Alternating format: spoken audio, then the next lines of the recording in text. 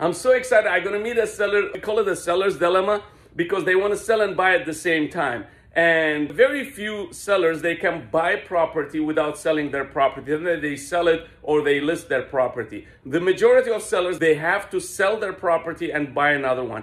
And we have different techniques, different guarantees for the seller to have a peace of mind.